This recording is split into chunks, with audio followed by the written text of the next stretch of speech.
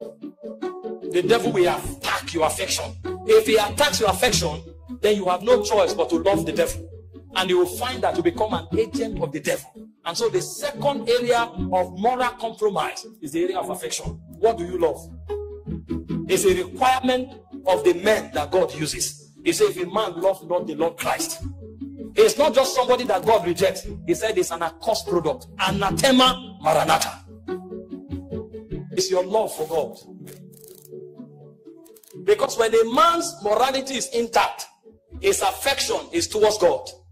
When a man's morality is affected, his affection turns away from God.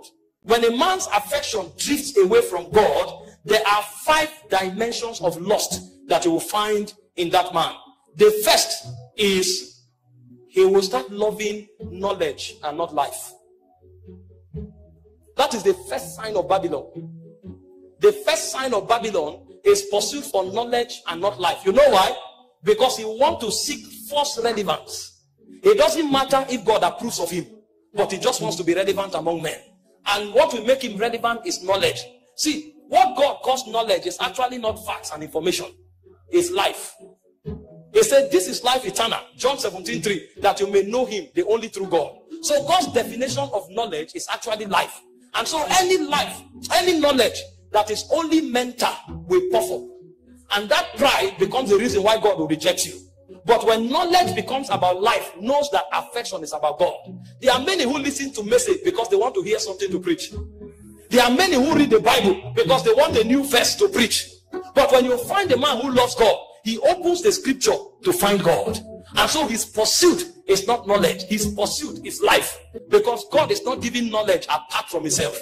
God is actually pouring forth himself. It is the issuing of God into you that becomes the light in your life. He said the life is the light of men. So knowledge is supposed to spiral out of life. And so any man who pursues life will have knowledge. But it's possible to pursue knowledge and be void of life. If you discover that your pursuit now is about knowing so many things and so much, and not necessarily about growing in intimacy with God, know that your affection has been compromised. This is why people who don't have affection for God, they are just curious about everything. They are everywhere seeking relevance and not in God's presence. When a man is pursuing life, know that his affection is still pure. The second thing that happens to you if your love for God is compromised is you begin to love money. And all of these things are born out of the insufficiencies and the vacuums of the soul. Because you know that what completes you is no longer there. So you are looking for something else to complete you. And so you know that money has purchasing power. And so you want to have a lot of money in order to buy a lot of things to satisfy the vacuum of your soul. And so the Bible said in 1 Timothy chapter 6 verse 10, it said the love of money is the root of all evil. And men whose affection have been compromised, they spend all their life pursuing money. They can work 3 shifts in a day in order to have money, but they cannot stay in God's presence for 30 minutes. And you now see the agenda of God dying because men choose money over God. The third thing that happens to your affection, if it is compromised, is that you become a lover of pleasure. 2 Timothy chapter 3 verse 4, when it was giving us the signs of the end time, it said men shall be lovers of pleasure. So they can keep the routine of watching football every week for 10 years. They can keep the routine of going clubbing every Friday night for 6 years. But tell them we have VG every Wednesday. They will attend the first one. After that one, they say, "Oh, you know, it's you." Something has happened to their energy. Energy has been depleted. If it is God, they are weak and weary. But if it is something that stirs their emotion, they will be there. If he finishes, they are angry. Why did this thing finish so soon? When it has to do with pleasure, it becomes so soon. But when it is God, why is it taking so long? Know that something is wrong with the affection. The affection has been compromised. And if the devil gets the gate of your love, he can make you a slave through lust. That's why God never finds many men. The second standard of morality is purity of affection. God must be your first love. All your energy must be channeled towards God. In Deuteronomy 6 verse 5, he said you will love the Lord with all your heart, with all your soul, with all your mind. And Jesus reiterated it and added all your strength. Lovers of pleasure. Number 4 rather, when people's affections are compromised, they become lovers of self. 1 Timothy 3 verse 2, self. The guy can afford to be in the gym for 4 hours, 5 hours. He needs a big chest. He finishes from the gym. In the evening, in his bedroom, 30 press up. They will do press up. They will carry rope and skit. He will. All kinds of shape. You know. There's nothing wrong with gymming. There's nothing even wrong in having a good look. Don't get me wrong. It is healthy. There are those who gym for health. There are those who gym to appear good. All of that is wonderful. But if gymming takes the time of prayer, and if you spend more time to gym than to read the word of God or pray, something is wrong. It means you are a lover of self. A lady can sit down every 2 weeks for 7 hours to make million braids. That they call it million braids. Are you not afraid? She can sit down for 3 days and make her hair. Lose it in 7 days, make another one. She will never complain that she's tired sitting, so long as they are making her hair. And again, there's nothing wrong in looking beautiful by making your hair. But the question is, how many hours can you sit in God's presence? How many hours? If it has to improve your look, you can spend a whole week there, no problem. But if it has to improve your spirit, you become tired. The Bible said bodily exercise profits. It's not against it, but it says it profits little. Because compared to God's operation, that is little. No matter what you derive from it, be it health, be it fitness, be it good look, it said all of that is little.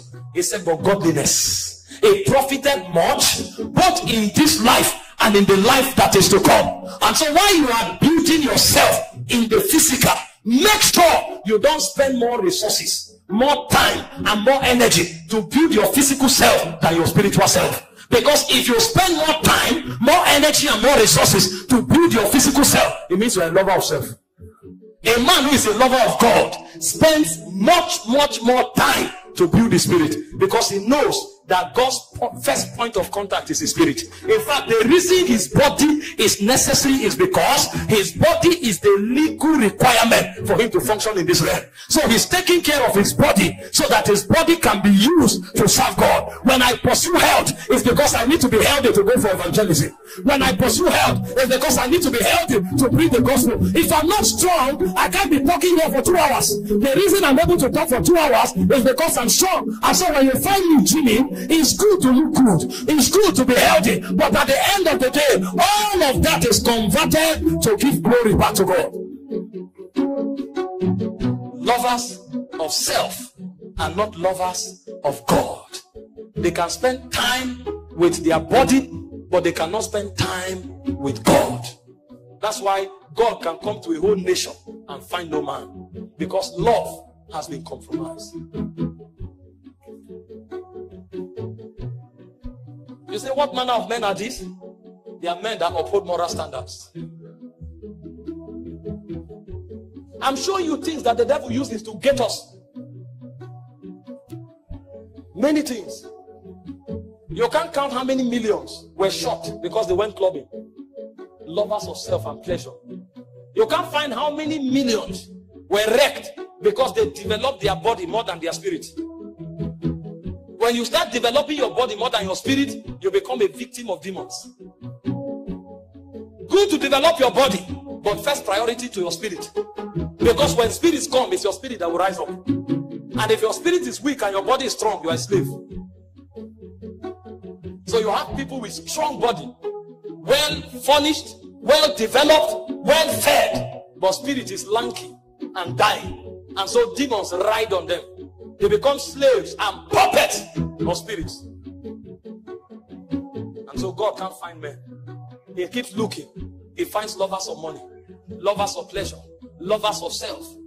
He keeps finding people, but no one is affectionate towards him. He said, love not the world, neither the things that are in the world. He said, they that love the world, the love of God is not in them. 1 John 2:15-16. In James chapter 4 verse 4, he said, you adulterers and adulteresses. He said, know yet not that friendship with the world is enmity with God. He said, he that loveth the world is an enemy of God. And what is in the world? The lust of the eyes, the lust of the flesh, and the pride of life. He said, they that do these things, they will perish. He said, but him that loveth God, he said, he abideth forever. You want to be God's man, you must spend time to sanitize your emotion. This is why some of us who know that loving God means something to us, we don't see everything. We don't watch everything. We don't hear everything. Because man is spontaneous. What you feed yourself with is what you become.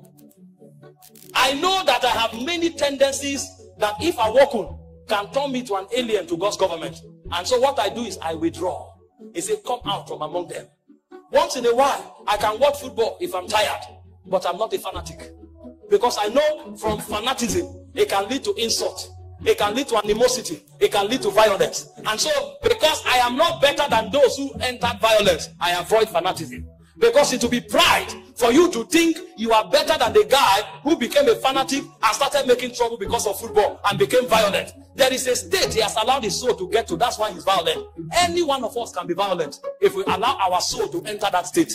And so in order not to enter that state, I avoid fanaticism. I know that my spirit cannot bear the weight of certain level of moral decadence. That's why I don't go clubbing. They say if you go, you will relax. I don't need that kind of relaxation. If I want to relax, I sleep in my room. My nerves will calm down. Even WHO tells that sleep is a good form of relaxation. I don't have to sit on a bottle of beer to relax. Somebody say, there's nothing wrong in drinking alcohol. I don't know the state that will make me drunk. It can be just one glass. And because I know that drunkenness is a sin, and drunkenness can lead to foolishness, the best thing for me to do as a priest is to avoid it. Because priests don't take alcohol. If I need to be excited, if I need to be rejuvenated, there's another technology of drunkenness. He said, be not drunk with wine wherein is his excess, but be filled with the Spirit, speaking to yourself in psalm, in hymns, in spiritual song, making melody in your heart to the Lord. And so instead of taking alcohol, I rather take tongues. For me, I have understood that man is weak. A spirit that empowers men. And so I don't want the wrong empowerment. And so many people are celebrating birthdays. They say, man of God, come. I say, sorry, I'm busy, but I can support you. I told them the story in church 3 weeks ago. My neighbor was doing engagement. This is somebody that furnished my office, furnished is an interior decorator. Everything I do, I just give instruction, he does it. Even the house I'm living in, he was the one who got it, furnished everything, I just came and entered. He wants to get married. That's a good part of his life. And it's good to support him. I made a mistake. I would have supported only with money. He said he was doing engagement, that please I should come. After all, I'm the one who prays for him and things work in his life. I was carried away. I felt like a man of God. I said, let me stand there and give covering. Covering. I now followed him to the engagement. We came early because the engagement was 8. And the plan was for us to come 7:30 so that when the bride is coming in, surprise, surprise. When we entered, the whole place was white. I think they called it snow something. The roof, they padded it with cotton wool. So when the light is blaring on it, it looked heavenly. I said, wow, this person must be somebody that the Holy Ghost ministers to. When it was 7:45, some music started coming from the background. Some strange music. I said, what kind of vibration am I listening to like this? I whispered to my wife because I go with my wife for security purpose. What's going on here? The moment it was 7:50, 7:55, I didn't know that other people too had an activity there. I think another lady was doing birthday. 14 ladies walked in. That was when I discovered Jezebel will never die. She will never die. It's a revelation that Jezebel will be killed. Some of them, they gown, they wore. This, my suit is longer than it.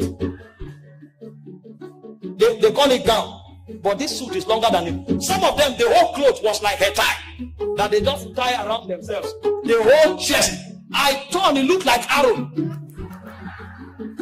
These kind of people exist. Even the one that wore long stuff, their gown was torn to this point. If she stretches her leg, the whole lap comes out, and they are shameless.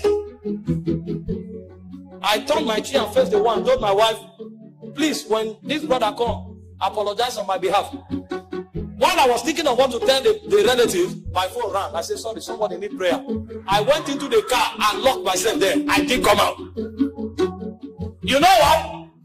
Those pictures, in fact, when you go home after such things, you will still go and meditate on scripture, because they planted those pictures in your soul. The day that something happens and your soul is weak, the devil will now resurrect those pictures and make a frame in your soul. Maybe somebody who is close to you will die, and then you are grieving. You are in serious grief. That time that you are low in energy, the devil will now begin to bring pictures. That's when you will remember the footstep that the first lady walked into the hall with.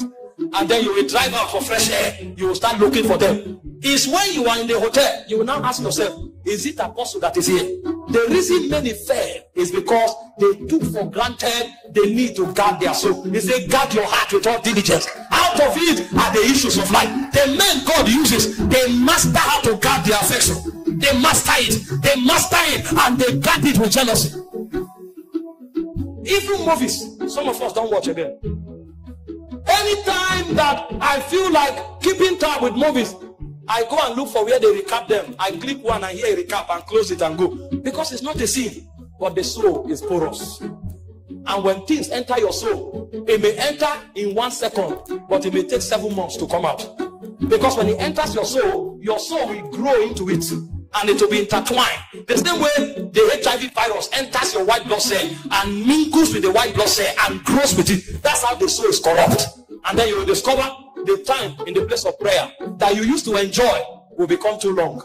You that used to pray for 3 hours and you are sweating and you are charging, so then the 30 minutes becomes too long. You are wondering, why is it now difficult to pray? Other things have entered your soul. They are called weights.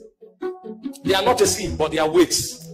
And that's why the Bible says to turn aside every weight that besets you. What manner of men do God use for his agenda? They are men who are passionately in love for him, with him. Jesus said, the zeal of my Father's house has eaten me up.